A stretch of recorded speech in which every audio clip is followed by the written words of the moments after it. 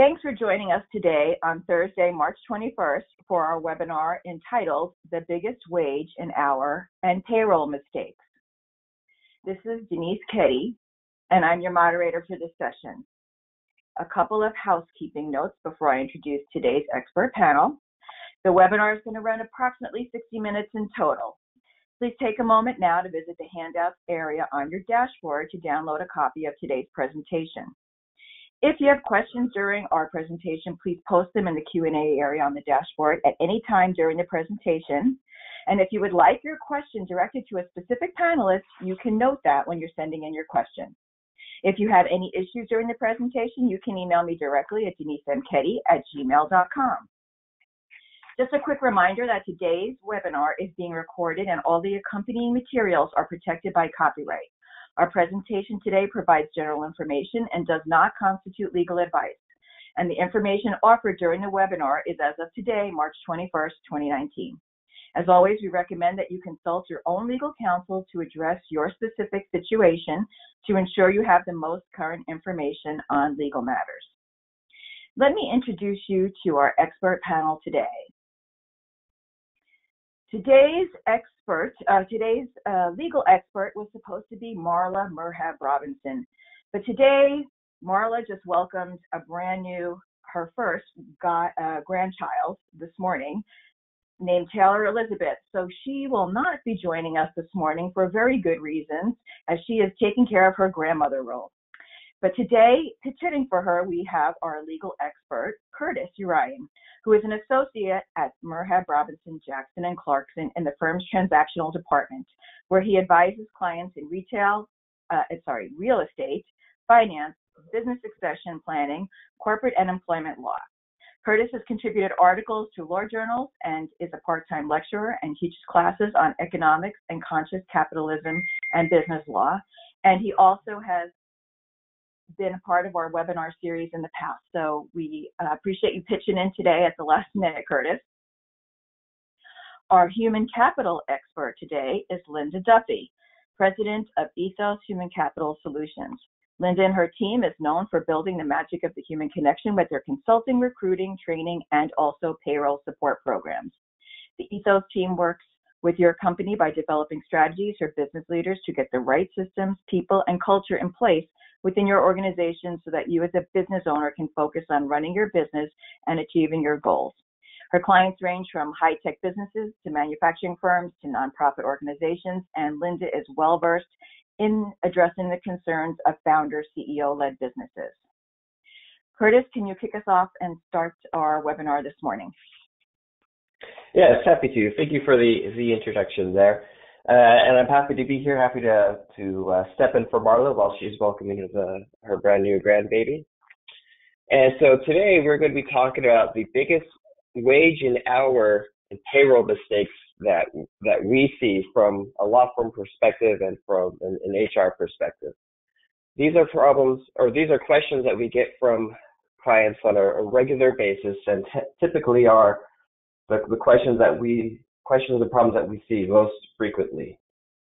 And so to just give you a brief introduction of what we're going to discuss today, biggest problems and mistakes that we see have to do with misclassifying employees as exempt, misclassifying employees as independent contractors, questions and problems regarding travel time and reimbursement for using personal vehicles, reporting time pay, standby call-in pay, and a new case that just recently came out that affects that subject. Paid sick leave, even though it's 4 years into it, we still see lots of problems and I get lots of questions. We still get a lot of questions about meal periods. And most importantly here, the regular rate calculations when it comes to overtime. We see a lot of problems with the regular rate calculations. So let's go ahead and jump into our first topic here, misclassifying employees as exempt.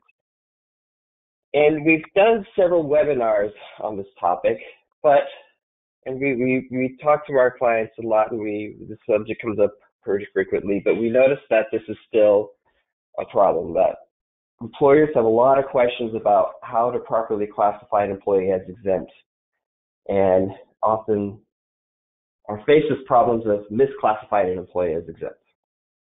The biggest takeaway that I want everyone to have is that merely paying an employee a salary does not make that employee exempt. So just because you pay an employee $50,000 a year does not mean that that employee is exempt. There are two requirements to properly classify an employee as exempt. One, pay the minimum salary, of course, but two, the employee must pass a duties test. What does that mean? Well, there's three main types of duties tests that the employees must pass. And these duties tests are established by federal laws and federal regulations, and California has adopted these tests as well, with a few minor variations. Quick note, if you want to go back and look at some of the past webinars that we've done on exempt analysis, exempt employees, you just go to our YouTube page and you can see some of our past videos and get a more deep or more in-depth discussion of classifying employees as exempt or non-exempt. So next, talk about that salary threshold. Currently in California, if you're an employer with 25 or fewer employees, the minimum salary is $45,760. This is based on twice the minimum wage for full-time work. So right now, the minimum wage for small employers is $11 an hour. Times that by 2, times that by 1,000, multiply that by 2,080, and you get $45,760. And if you have an employer with 26 or more employees, the current minimum salary is $49,920, and that will go up each year when the minimum wage goes up. So in a couple of years, when we hit that $15 per hour as a minimum wage, the minimum salary is also going to go up somewhere around the $60,000 range.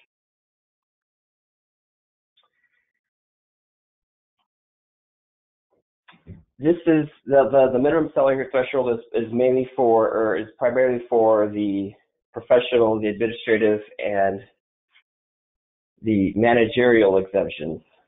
And there's additional or separate salary requirements for the other versions of the exemption. So computer software professionals, the current minimum salary is $94,603. And for licensed physicians, the physicians must be paid at least $82.72 per hour. If you have inside sales employees, these are employees who spend more than half of their working time at your business location, at your facility, at your office, performing sales. And these are employees who receive commissions on their sales. There is an inside sales exemption that's different than the professional or administrative or managerial exemptions, where an inside sales employee can be exempt from receiving overtime. For that to happen, for that inside sales employee to be exempt, the inside sales employee must earn 1.5 times the minimum wage, and 50% or more of all commission, or 50% or more of the employee's income must come from commission. Just a note there, the inside sales exemption just exempts overtime. It's inside sales employees must still receive breaks, rest periods, et cetera, et cetera. So the duties test, we've talked about it here a little bit. The executive or managerial, as I've mentioned to it here. The executive, these are employees who manage 2 or more employees or supervise 2 or more employees, and have supervisorial duties that include hiring and firing decisions, that include training the subordinate employees, that include supervising, that include giving performance reviews and examinations, etc. Administrative employees, this is probably the most difficult exemption to to classify an employee under, just because it's when people hear the administrative exemption, they think, oh, well, this person is an office administrator. Well, there's more elements to it than just somebody who administers the operations of the business. The employees must also have independent discretion and judgment. And there's a lot of rules and a lot of details that go into what that means. And the learned professionals, these are going to be your licensed professionals, such as attorneys, doctors, CPAs, engineers, psychiatrists, etc. If you're in a profession where you are licensed by the state, then you can be exempt under the learned professional. There's also a possibility under the professional exemption where employees who work in a learned or artistic position can be exempt, but there's additional requirements that must be met for that to happen. And there's a computer employee exemption. This does not apply to just your average IT professional. Your average IT tech is going to be, information technology tech is going to be helping set up your system or running diagnostics or fixing problems on your network or setting up computers, installing or uninstalling software. Computer professionals, these are employees who are actually writing software, who are actually doing testing of software. So a lot of time I get questions, well, this person does XYZ duties, I want to make them a computer professional. Well, it's not just somebody who works with computers, it's somebody who works at a high level, such as actually writing software. And then outside sales is probably the easiest exemption to meet. This is an employee that spends more than half of their time outside of the office or at home office making sales, or more than half of their time outside of the office making sales. That's it. That's all you have to do to meet the outside sales exemption. There's no minimum salary requirement. The idea here is if the employee's working and spending their time making sales, then they're earning commissions.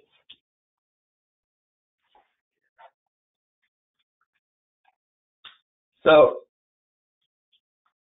this comes up a lot and is a problem when employers misclassify their employees as exempt. When employers misclassify their employees as exempt, the employer exposes themselves to various forms of liability.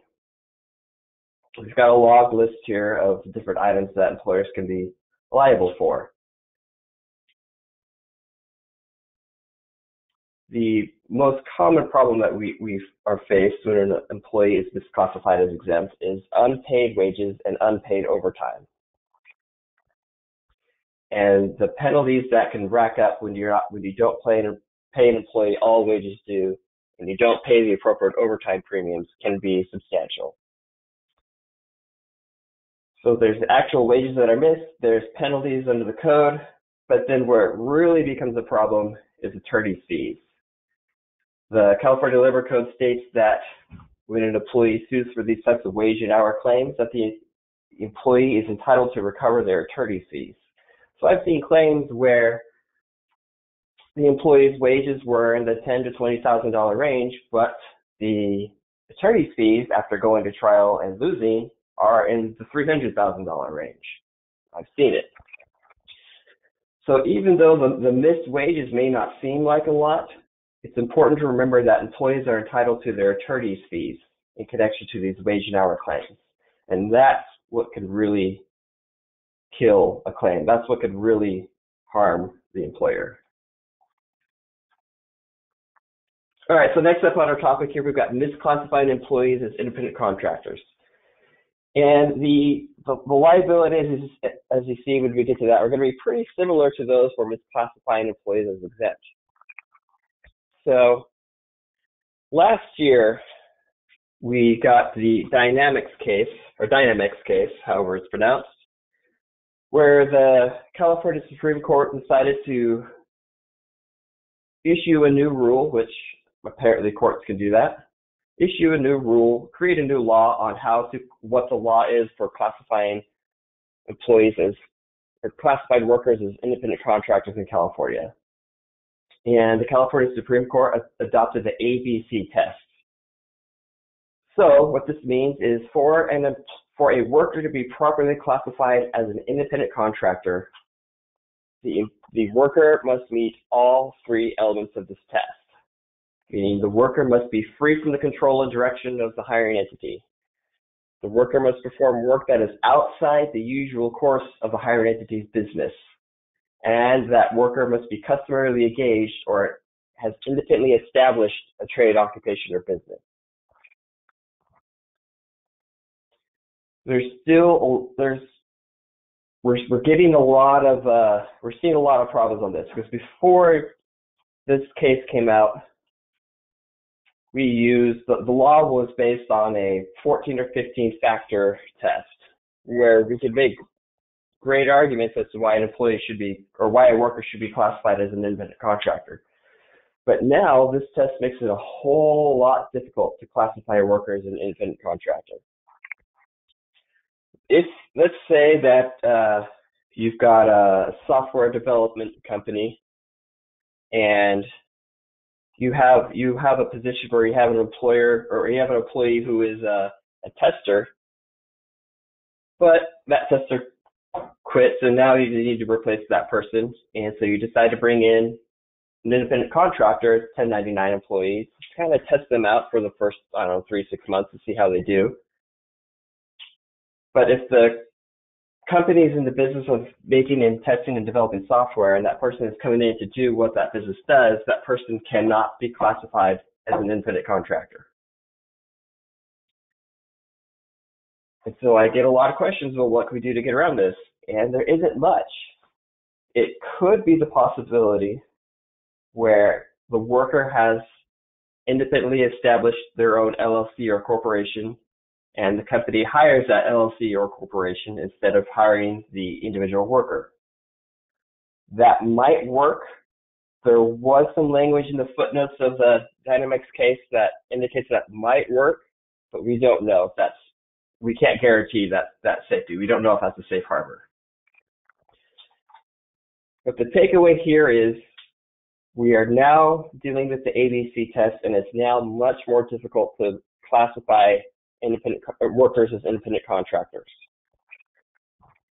So again, the liability for misclassifying an employee is very similar to the liability for misclassifying an exempt employee. Minimum wage, overtime, paying all wages, rest breaks, penalties that get assigned by the code. Again, attorney's fees is going to be your biggest problem. There's an additional layer here for misclassifying workers is I-9 compliance. Now, instead of just having to pay wages that are missed, the federal government through the USCIS can come in and shut you down. And as another layer, make it just a little more complicated, the California EDD and the IRS can come in and audit you because you're not paying payroll taxes for your misclassified workers. And there could be workers' comp ramifications. Your carrier might want to charge you more money for misclassifying your workers. You could face penalties for not paying into the unemployment insurance fund. So the takeaway here is it's much more difficult to classify workers as independent contractors, and the penalties for doing so can be severe. I have seen businesses get shut down for misclassifying their workers as independent contractors due to the burden of penalties and fees that accumulated from doing so.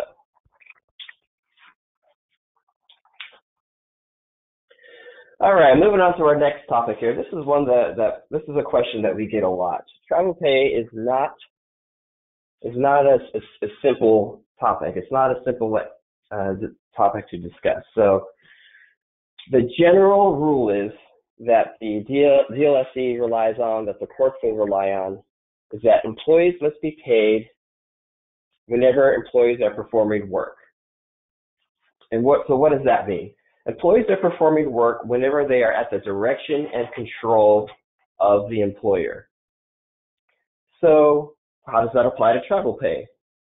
If an employer is directing or controlling an employee with regards to travel, then the employee needs to be paid. So first we're going to talk about non-exempt employees. Employees are paid hourly. The one kind of relief, the one good thing that we have is the law does recognize that all employees travel to work. And we sometimes call this just the normal or average commute.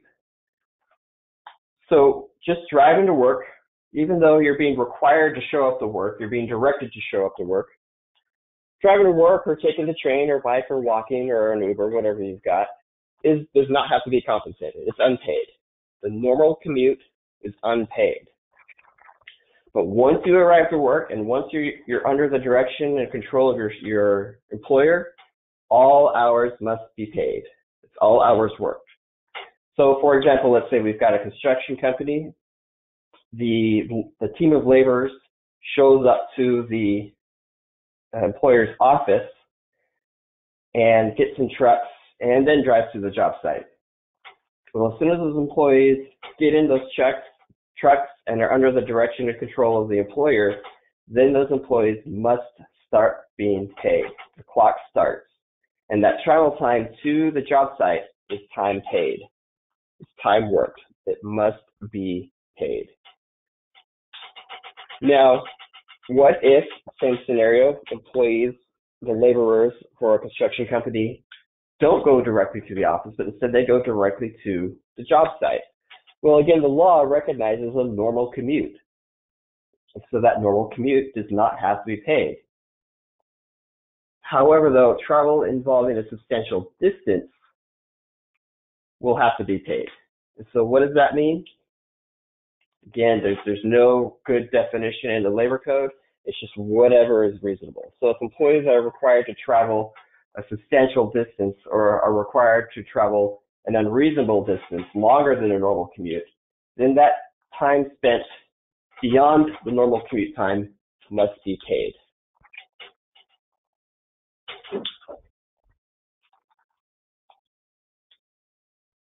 So let's talk real quick about traveling out of town. So you've got a conference or a trade show you're going to travel to. All travel time counts as time worked. When you're traveling out of town, all travel time counts as time worked. So driving, if you're driving up across the state, that whole time counts. If you're flying, the whole time spent flying counts. You can deduct your normal commute time of driving to, say, the plane or the airport or to the train station. And you can deduct time that the employee should take for a a meal period. But generally, all time spent traveling for out-of-town travel is time worked.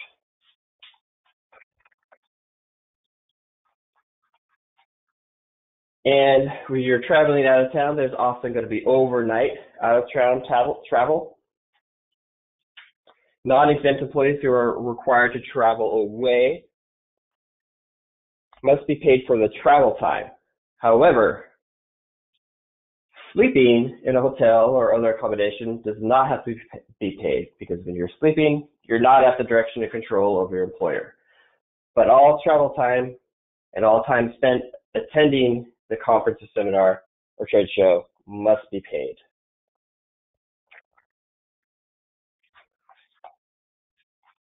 All right, a couple more points to make on travel time. Exempt employees. So everything I've said so far here applies just to non-exempt employees. Exempt employees doesn't matter. Exempt employees are paid for performing the work. They're not paid by the hour. So when it comes to travel time and exempt employees, travel time is kind of already paid as part of that salary, so there's really nothing to discuss. Other situations when travel time is not paid, if the employee chooses on the employee's own to attend a seminar, a conference, or training, or class, and is not required or directed or recommended by the employer to attend that class, then the employee is not at the direction and control of the employer, and the employee does not have to be paid for that time. As we mentioned here, unpaid time for meal periods does not have to be paid, and personal time. Say an employee goes on a trip, goes to a trade show, and takes some personal time to do some sightseeing or shopping or whatever. That is not time spent at the direction and control of the employer, so it does not have to be paid.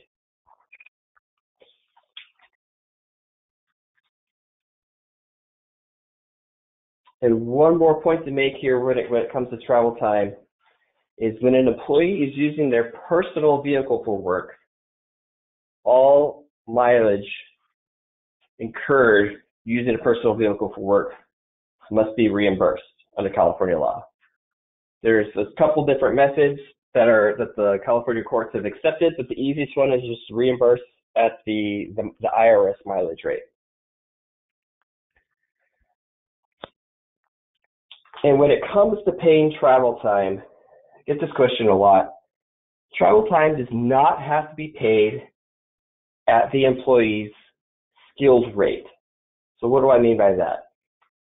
Travel time is time worked, and as long as you're paying the employee no less than the minimum wage, then you're not violating the law. So employers actually have the possibility of paying employees minimum wage or other wage, as long as it's not lower than minimum wage. You pay minimum wage for travel time. So I gave the scenario where laborers of a construction company show up at the office, jump into trucks, and then drive to a construction site. The ordinary commute to the office is not paid. And then time when you jump into the trucks and drive to the construction site is paid as travel time. But, however, that travel time does not have to be at the employee's skilled labor rate. That travel time can be at the minimum wage. And when the employee gets to the job site and starts performing skilled duties, then the employer can start paying the employee a skilled rate. So what you see is employees can be paid two different rates as long as the rate never drops below minimum wage. There's an HR element here too, and an employee morale issue as well, because some employees don't want to be paid minimum wage, but paying travel time is expensive, and it's something that the company has to balance with employee morale. If the company is going to pay travel time at a rate less than the employee's straight rate or base rate, the employee must be notified in advance. All right, so that's all we want to say about travel time. We'll move on now to reporting time pay. So there's a new law that came out a couple of weeks ago regarding reporting time pay, call-in pay. This is the Ward versus Tilley's case. So in Ward versus Tilley's is a retail apparel footwear store, often in the mall, and sales employees and cashiers would often be scheduled on-call shifts where the employee would call in 2 hours before a shift to find out if the employee should show up to work. And if an employee called in 2 hours before and said, "Hey, call and see if I've got any work," and Tilly's says, "No, we don't need you, don't come in," Tilly's would not pay that employee any kind of money, presumably because Tilly's believed that the employee didn't perform any work, didn't show up to work. So class action was filed. Employees sued Tilly's, claiming that they should be paid for that time. And sure enough, the court agreed that calling in by any means communicating or contacting the employer to find out if the employee should report for a on-call shift or for a scheduled on-call shift is really reporting to work, even though the employee doesn't physically show up to work. So if the employee reports to work and there's no work to do, the employee must be paid at least half of their scheduled or average working time, up to a maximum of 4 hours. Reporting time pay before this didn't really come up very often. there may have been rare instances where an employee would show up to work and the company would just say, sorry, we don't have any work for you to do today, but we'll send you home. We'll pay you half your shift. It doesn't happen very often, but now with this new law, just calling in to find out if the employee should show up to work for a on-call or a standby shift incurs reporting time pay.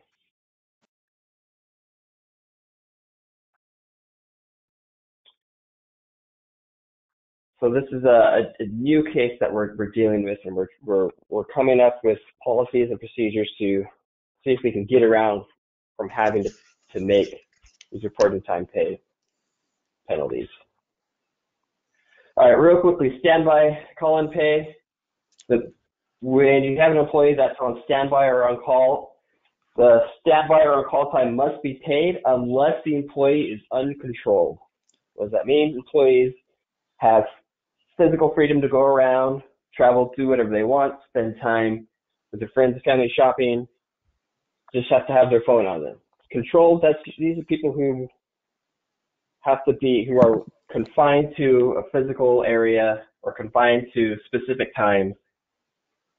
There's more details, more rules on how that applies, but the basic idea is for standby or call-in pay, it's controlled versus uncontrolled.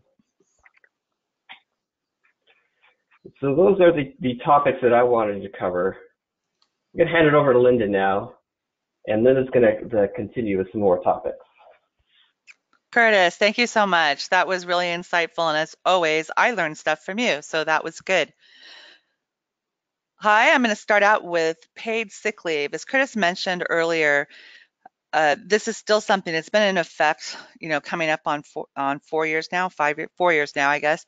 And we still see companies make mistakes when we go out to audit them. Just yesterday, Ivana and I, our director of consulting services, were working with a client that's buying a company, and we get the handbook for the company that's being purchased, and we look and we think, oh my gosh, you have to be really careful here. You're buying a potential claim because the handbook does not provide for enough sick time. They did what's very typical, which is they combined it with vacation. They call it PTO, but during the first year, they don't even start accruing PTO until after 90 days. And then for the rest of that time, they accrue 5 days. It doesn't meet the standard. So the rule, just to remind everybody, is that you must have 24 hours or 3 days worth of sick pay. So meaning 3 days could be higher if you're on like 10-hour work days or a 980 work schedule, something like that. You have to have that available by day 120 if you're on your own system of accrual, or you have to use the state's method of accruing, which is 1 hour of sick for every 30 hours of work, or you have to front load sick pay. And I put an exclamation point there because Marlon, Curtis, and I are all in agreement. Just front load the sick pay and be done with it. The only time that we even consider going with an accrual is if you have part-time employees or just people that work sort of every once in a while, something like that, then they may not work enough time to ever hit that 24 hours. But for the most part, the easiest way to just manage this whole thing is just to front load the time. You also want to remember, I put a little asterisk there, to check local ordinances.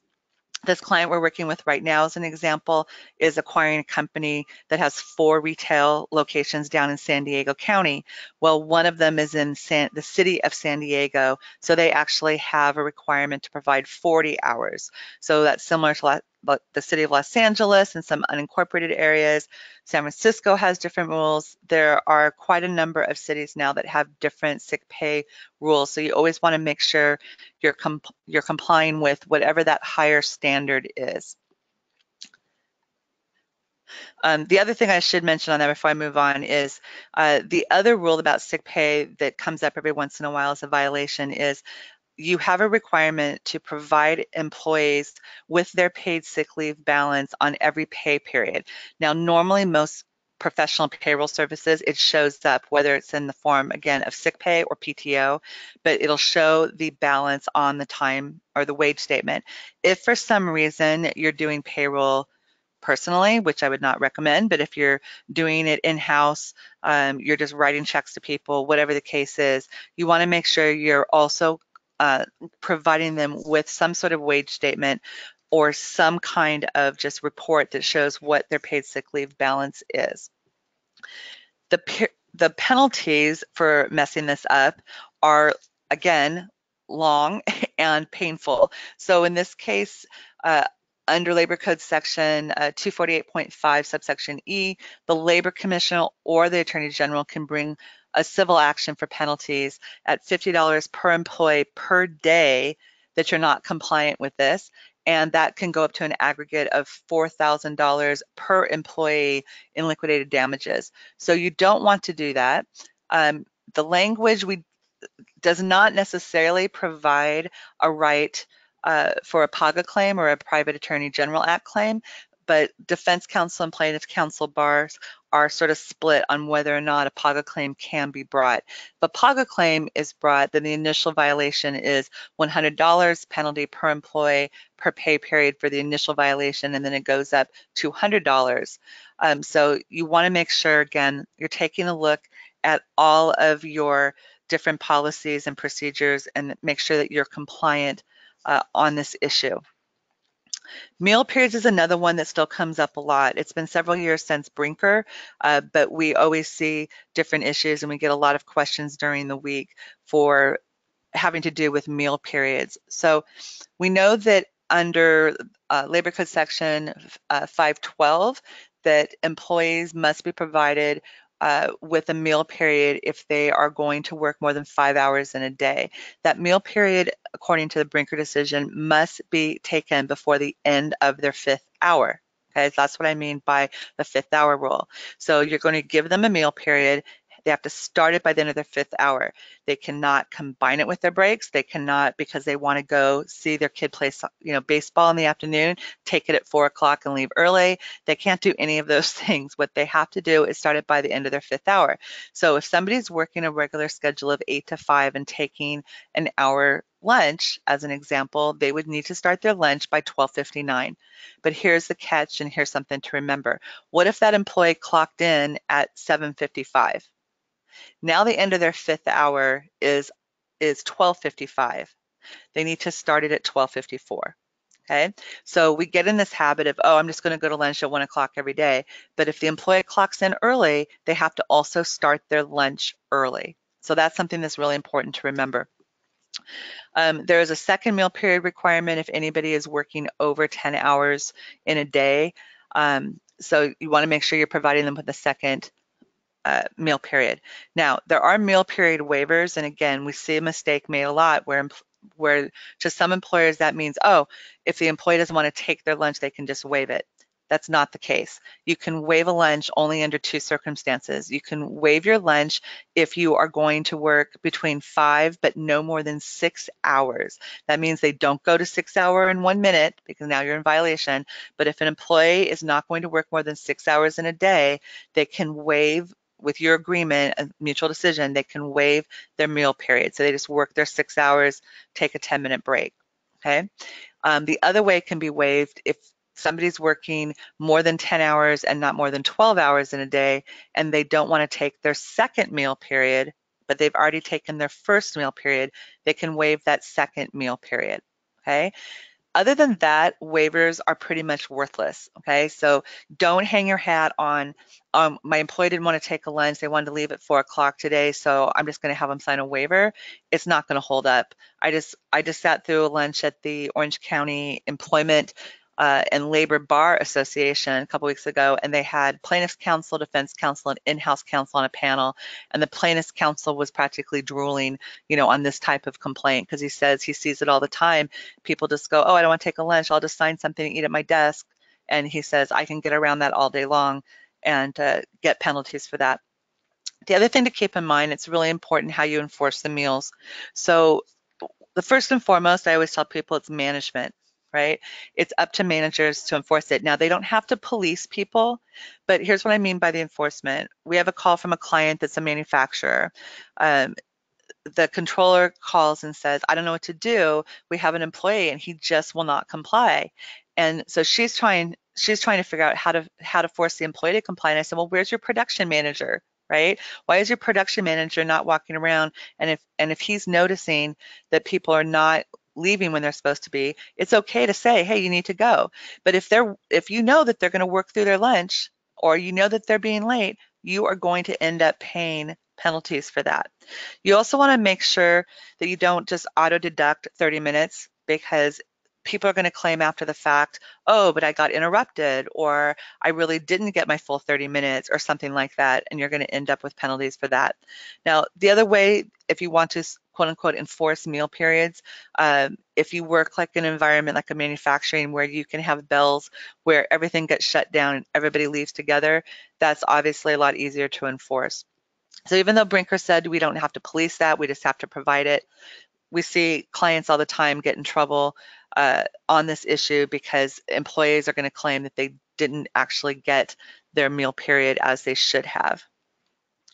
The liability for this, as most people know, is the 1 hour meal period penalty, or premium, as they call it. So if you fail to provide an employee a meal period or their breaks, it can be both, you need to pay them an extra hour of pay, and that is calculated at the regular rate of pay, which we'll talk about a little bit, is not the same as their hourly rate. So you could actually get tagged for 2 premium payments per day, one for missed meals and another one for missed rest periods if people claim that they don't have, they weren't able to take either of those. So let's talk about regular rate miscalculations. This is going to make everybody's head explode, but I'm going to do my best to walk you through it. So as I just mentioned, a lot of people think, oh, I just have to pay that premium at the regular hourly rate.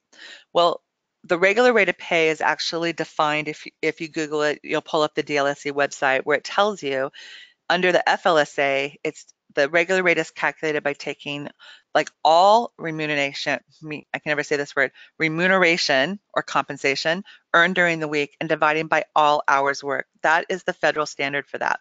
So you have to pay the regular rate of pay when they work overtime, when they have paid sick leave, and these meal period penalties. And there's probably some others, but those are the 3 we see the most common. So when somebody says, like, what do you pay for overtime? Most people say, oh, 1.5 times their hourly rate. So if I'm paying you $10 an hour, then it's $15 an hour, right? 1.5 times. But that's not the right answer. The right answer is if they get any sort of, commission, other incentive pay, bonus, anything on top of that, that has to be factored into the calculation as well. So let's take a look at some examples. So here is a regular rate calculation under the Fair Labor Standards Act where a person is working at $12 an hour and they also get commission. So they worked 44 hours, so 40 regular hours and 4 overtime hours. But they also received $150 that week in the form of commission. So the way you would calculate the regular rate is you would take the $12 an hour and multiply all of the hours worked by that, including those overtime hours. So you get $528. You add in the commission of $150 for a total of $678, and then you divide that by the 44 hours worked. And that's how you calculate the regular rate. So you take that and you say, oh, it's not really that person got paid $12 an hour this week. They really made $15.41 per hour.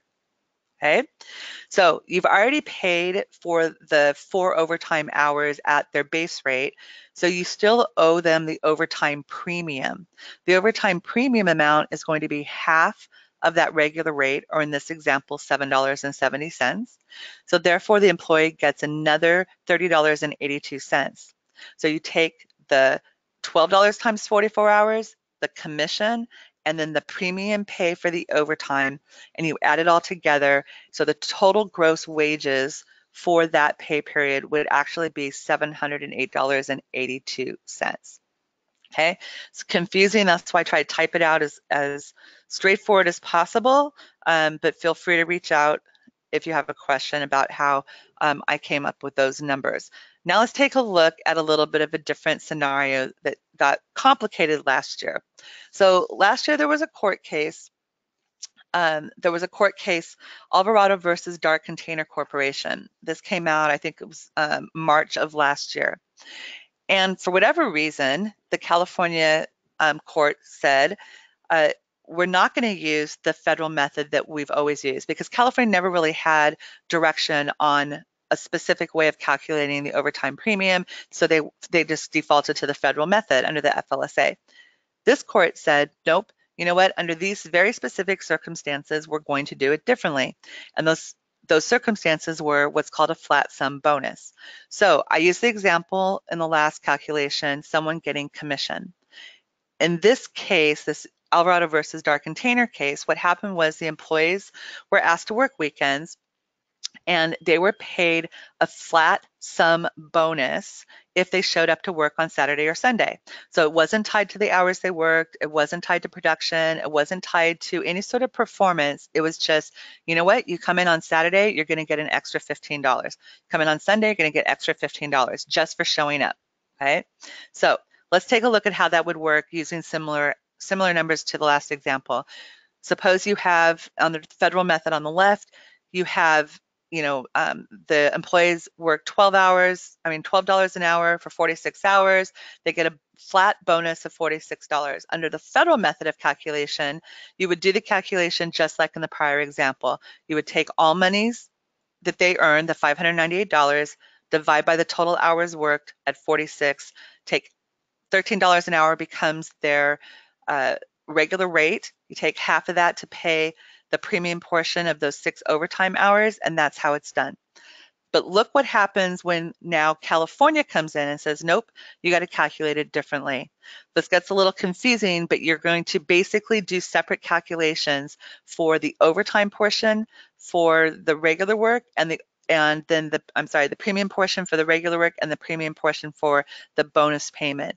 So you say, okay, I'm going to take $12 an hour times my 40 hours that I worked. I'm going to take $12 an hour times 1.5, right? Because that's the premium at the $6. And then I'm going to do the same exact thing for the bonus. I'm going to say, okay, I'm going to pay the bonus, but now I've got to calculate sort of the overtime connected to that bonus. So we're going to take the $46 divided by non-overtime hours, is how they said this, times 1.5. Then I get $10.35.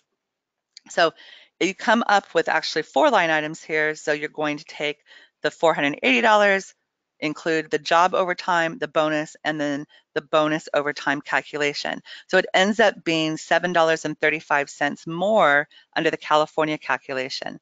Now, this case only applied to flat sum bonuses. So presumably, unless Curtis tells you differently, presumably you can still continue to do commission and everything else the same way it's always been done under the federal method.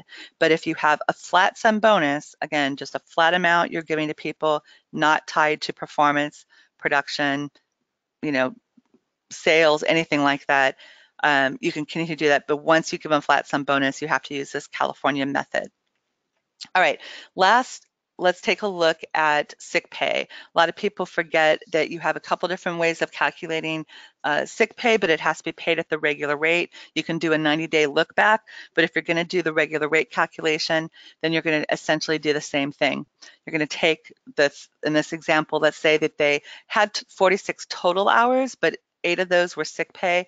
They worked 6 overtime and 32 regular hours. You would take the actual hours worked. Okay, so that would be your regular hours and your overtime hours.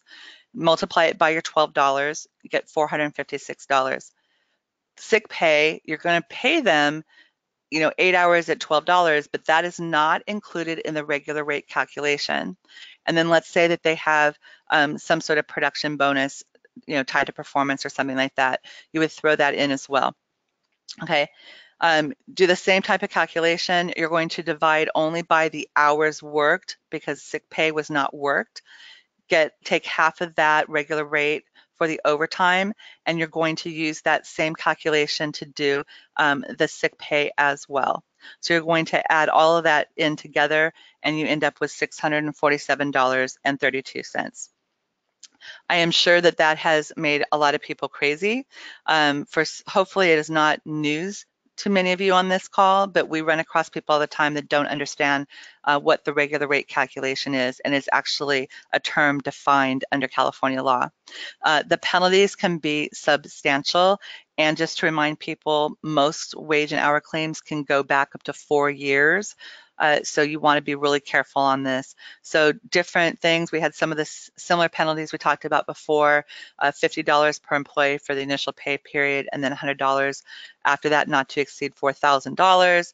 If you have, if this is an employee that's already left your employment and you didn't pay all money due at the time of separation, then you could have another 30-day of wages penalty on top of that, because it's a day's wage for every day that goes by.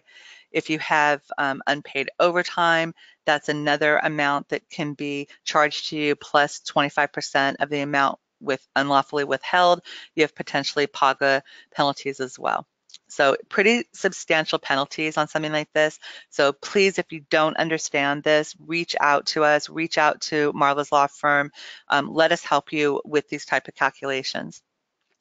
Wanted to just wrap up by reminding everybody this year, new law went into effect, SB 1343, that requires all employers with 5 or more employees to provide harassment prevention training to their employees, 2 hours to managers, 1 hour to employees by the end of the year.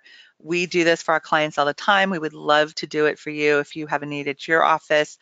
We can do it in person at your office. We're going to be scheduling some public events so you could send people to those events. We can do a live webinar just for your company, or we're going to do some for the public as well. We can just sign up sort of like this one. We will also have some recorded or canned webinars that people can watch at their own pace on their own schedule.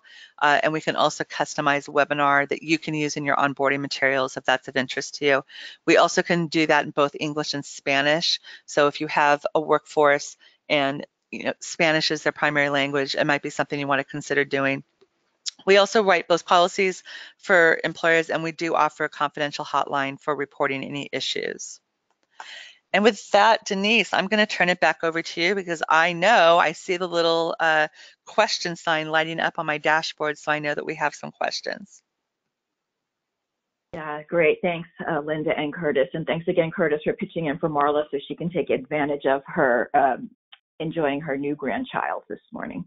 We have a lot of questions, and so I want to remind everybody, if you have questions, please post them in the Q&A area. I don't think we'll get to every question today, but if you post it in the Q&A area, we do follow up after the webinar. So let's get to a couple ones. Linda, since you were just talking about calculations and sick leaves and all that, I'm going to start with you.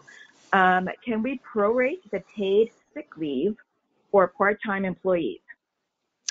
No.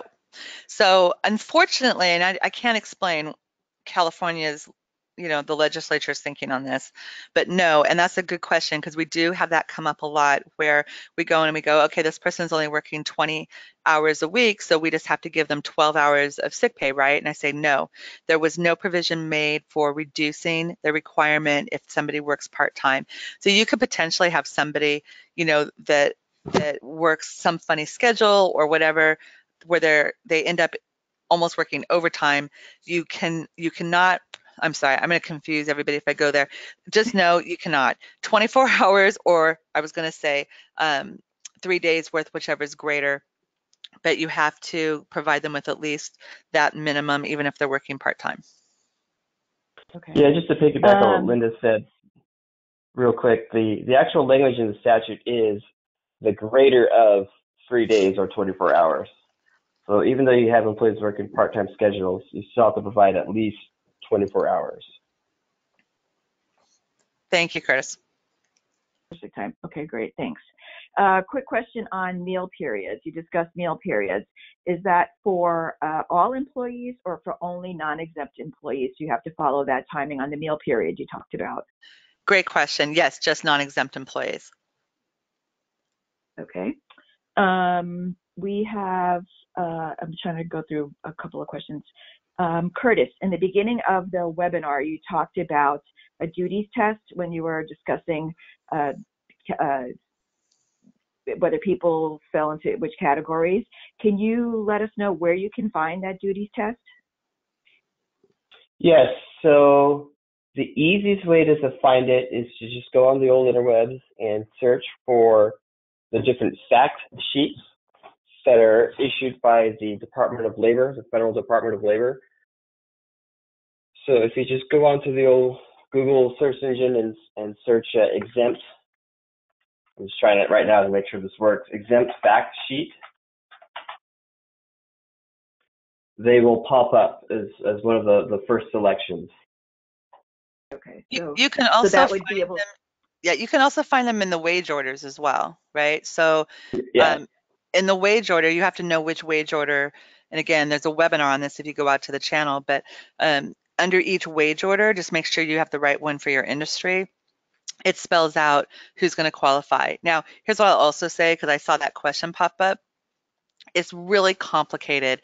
You know, we get called in to do that analysis for companies. I know Curtis does it as well. So if you have any confusion about whether or not somebody is going to qualify as exempt, get a third party in there to take a look and see. Because if you're going to a hiring manager, they're going to always tell you that that person qualifies, right?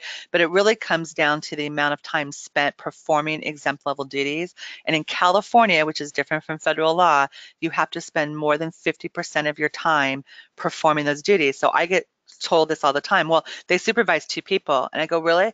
It's only 3 people in the department. You're going to tell me that that manager, yes, they have 2 direct reports, but they're a working manager. They're not spending more than 50% of their time hiring, firing, scheduling, training, evaluating, those type of things that are exempt level duties. So it's not just, again, how it looks on an org chart. It's not just duties. It's what percentage of their time is spent doing those exempt level duties. So it takes some analysis. Okay, great. Let's talk a little bit about terminated employees. If a terminated employee submits reimbursable expenses after his last day, should the company force him to complete a W-9? Accounting in this particular firm told HR that there was no way to pay them except as an independent contractor. For someone who I'll take this one, and that's a no, because Yeah. expense reimbursements is really a debt that the company owes to the employee. It's repaying the employee amount that the employee already expended on behalf of the company. So no, you would not have to get a W-9 from the employee or the terminated worker, and you would not issue a 1099 for that expense reimbursement. Yeah, I'm sort of surprised that's coming from accounting. And I don't off the top of my head know what the penalties are for that section of the labor code that says you have to reimburse employees for all necessary reasonable expenses incurred in the performance of their duties, but there's probably penalties established for that. So I would be careful holding out for a W-9 or for anything else. I'm surprised that they even went there, to be honest with you, because like Curtis said, it's a debt. It's not wages. It's not anything like that. Okay. That code section actually doesn't have penalties, but Really? but the standard PAGA provisions would therefore apply. So if you're Okay. not reimbursing your employees, you could be subject to a PAGA class action. Yeah, there you go. Okay. One last question for us, Denise. I know. I'm trying to looking at all the questions that came in. So let me do one on sick leave and time, because there's quite a few questions on sick leave. And like I said, we'll get back to you if we didn't get to your question today. What is the policy for sick leave time rolling over? So, okay, so this is the difference between accrual or front loading. And one of the reasons we highly, highly, highly, underline highly recommend front loading. If you front load time, you don't roll it over. So for example, I get hired, say April 1st, I get my 24 hours, a year goes by, let's say I've never been sick, I come to March 31st, you just wipe out my balance and you give me another 24 hours on April 1st. However, if you're doing an accrual, then at least this is for, we'll say the state of California. There's different rules if you live in the city of Los Angeles or work in the city of Los Angeles or city of San Diego, things like that. But for statewide, what happens is if you accrue, you have to allow them to continue to accrue up to 48 hours. So imagine how crazy making this is. An employee has a wage statement, because you know you have to provide it to them, that says they have 48 hours available because you've allowed them to accrue it up to that level. But then you say, oh, but you know what? We can restrict your usage to 24 hours during the year. Try to explain that one to your employees. So again, I don't know why the state of California did it this way, but it's a little crazy making. Even their FAQ, because there's an FAQ on that particular question, doesn't make any sense if you ask me why you allow them to accrue up to 48 hours, but that's what the rule is. Even the drafters were asked why, and they were not able to give a good answer. Yeah, I Drafters think of they, the for bill. some reason, thought like, oh, well, we'll just allow them to continue accruing because then if they need more time, but you're like, but then you gave us the ability to restrict their usage to 24 hours. So it honestly doesn't make any sense. And just again, one more reason we say front load. So I see that it's 12 o'clock, Denise. Let me Yeah. just jump in and tell people that we have scheduled our next webinar, and we're going to talk about recruiting in a tight labor market, because I know a lot of our clients call us and have issues trying to find really good people in this labor market when unemployment is so low. So you can register. It's already up on the website. It'll be April 11th at 11 a.m. We're going to have our recruiting director, Kimberly Kenner Scott, with us. I'm going to be there, and I think the grandmother will be back as well. Hopefully showing pictures. Exactly. All right, everyone. Thanks so much for joining us. Have a great rest of the week. Thank you. Have a great day. Thank you.